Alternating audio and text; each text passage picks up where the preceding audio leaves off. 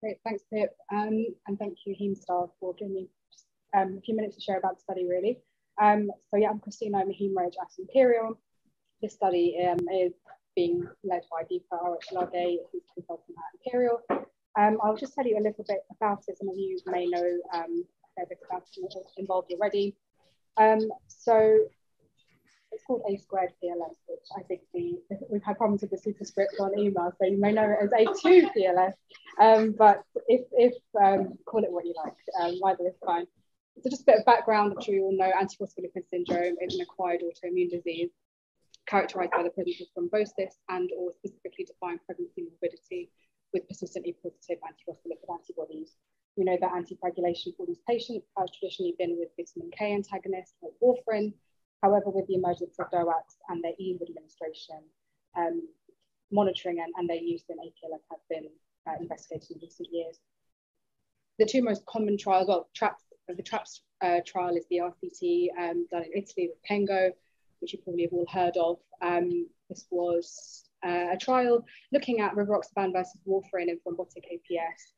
Unfortunately, was stopped early due to an excessive events in the rivaroxaban arm due to 9% of recurrent thrombosis on the rivaroxaban arm versus 3% of warfarin. There was also lots more bleeding in the rivaroxaban arm too. So this study was stopped early. There's been lots of other retrospective studies that have been looked at in a similar area and actually have said much the same thing. And you may have seen that in Blood Advances in March of this year, Astra APS has also said much the same, looking at apixaban versus warfarin, and at 12 months, actually there was 6 events, I think 6 out of 23 patients that had stroke on the apixaban arm versus no patients on the warfarin arm having had a stroke.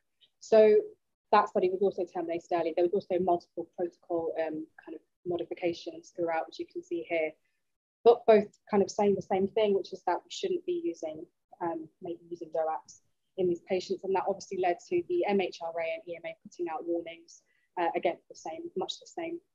And we know that the BSH followed that up in 2019, I believe, with their addendum to the APS guidelines, warning us against using using DOACs in certainly arterial thrombosis, certainly triple positive disease, and potentially also non-triple positive APS, so we have less data in this arena.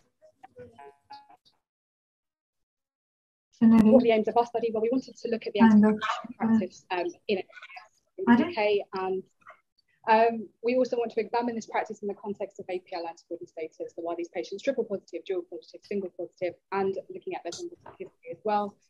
We also want to look at the use of DOACs in non-triple positive APS. We know that we don't know much in this area, as I've said. We also want to look at the use of hydroxychloroquine in this group. As you may know, we have been interested in the kind of possibly antithrombotic and immunomodulatory effects of hydroxychloroquine. And we know the practice is actually quite varied through the country with this. So I think this is a kind of an added thing that we're a bit interested in. So there will be questions of that nature. This is a national multi-centre retrospective study.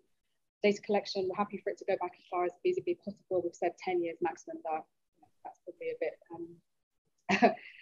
too far back. But inclusion criteria, any patient over 18 years old with thrombotic APS. Exclusion criteria, anyone less than 18, or anyone that has obstetric APS in isolation or has no history of thrombosis.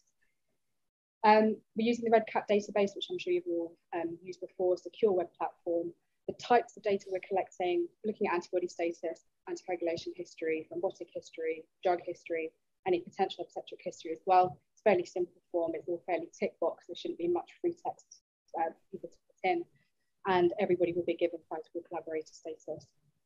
We've been running this since about December, I think last year, though I appreciate with COVID it's been quite difficult to get people involved.